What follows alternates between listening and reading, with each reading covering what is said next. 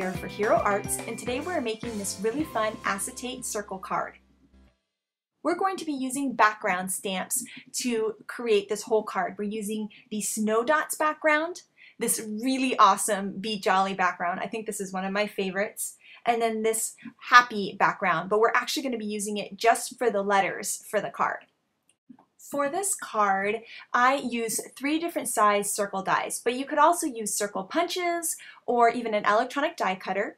I used my largest die to create an acetate circle, and I cut 2 of those, and I used my large and medium dies to create the frame, and I'll need 4 of those, and then my smallest circle to create 4 of those circles too. I have 2 strips here. They are 1 inch by 5.5 inches, and my acetate circle in this card was 3 3/4 inches wide. My smaller circle was 2 3/4 inches wide, and my frame was created with the 3 3/4 inch die with the 3 1/4 inch die to create a little frame, but really any size will work. So I've got my Be Jolly background in my acetate circle, and I'm going to be using some StazOn metallic silver ink.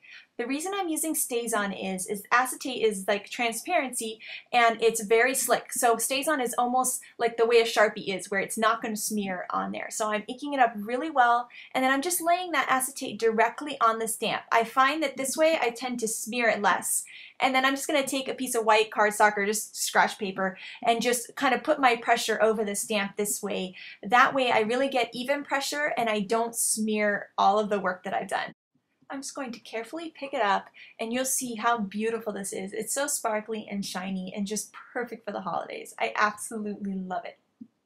So we're going to put it aside to dry and start stamping with our happy stamp here. And we're going to stamp the Merry in it with some punch chalk ink. I love this punch chalk ink because it's really vibrant and I feel like it has that perfect red for the holidays. So right now I'm just taking the paper directly to the stamp. I really like doing that with background stamps. I think it's the easiest way to use them. And we've got this fun Merry all done. So now that our StazOn is all dry, we're going to go ahead and start assembling our whole card. I'm going to use some Versamark ink on this Snow Dots background just to give a little bit of texture and a tone-on-tone look onto my little red ring pieces. It's just something really subtle, but I think it looks really nice and just adds a little bit of something to the card. Now we're going to go ahead and start adhering these together. I'm just using some liquid glue, and what I like to do is kind of put it all around the ring and then smear it around because I don't want that extra gloppy glue all over my pretty clear acetate card. So I smear it out first so that it won't kind of smush all through when I put them together. Once you adhere it, you can see that on the back it looks, you're going to see right there, it looks a little bit ugly. So that's why I've created the second frame so that I can go ahead and cover that up. And you have to do that with acetate cards. Since they're see-through, you always have to kind of think about how am I going to cover up my adhesive? And I think that's kind of the fun puzzle part of making a card like this.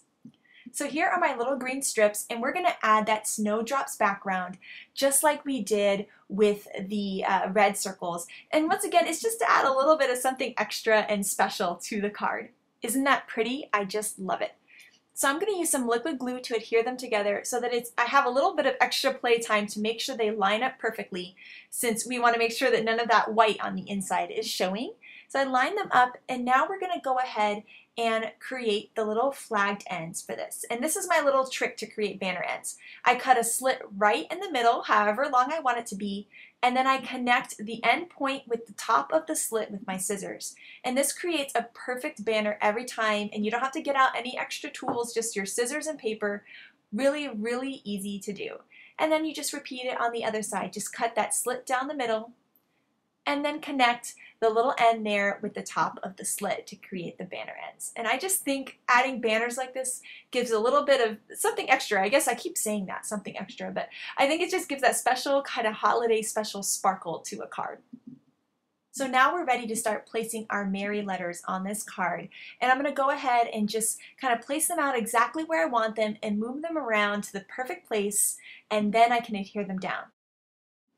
So I'm adhering the letters down with liquid glue. I love the little extra wiggle room time that liquid glue gives me, where I can kind of move the letters around to the perfect place before it completely dries. So now we're going to start assembling the inside part of the card, and we need to have a place to write our message. So that's why I have these little smaller circle cardstocks, and I think it really makes that cool silver background really pop with that beautiful pool color behind it.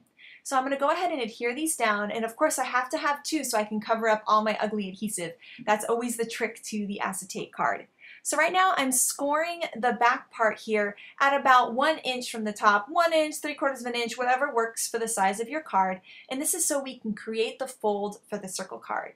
So we're just going to bend it over, and later on we're going to add adhesive to that top part.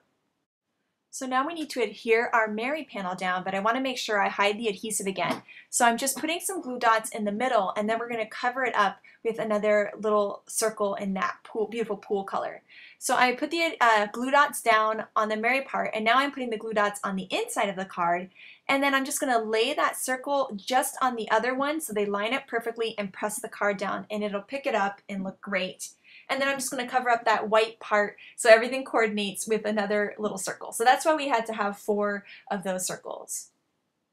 As you can see here, I had already adhered my 2 pieces together before I realized that I forgot to put the frame on the back part. So I'm going to go ahead and smear my glue around again and adhere all of my little pieces together and make sure I'm hiding all of my adhesive. And now they're really going to look great together because they're both going to have that really pretty red frame around them. So now I'm ready for my adhesive on the back part. I've got my little score fold going there, and I'm going to use some of this red line tape. It's super sticky tape. I love using it for this because it just won't come apart. The other thing you could do is you could staple the top parts together and then hide the staples with your red frames. So there's kind of 2 options depending on what adhesive you happen to have laying around. So I'm going to go ahead and line these up, and what I like to do is stack them together the way you would stack a bunch of papers to make sure they line up perfectly, and then I push the tops together. And now we have formed this awesome little circle card that is perfect for the holidays. I love all the shine that it has to it and how happy it is and how there's the perfect little size to write a great message on the inside. So thank you guys so much for watching, and I hope you have an amazing day. Bye!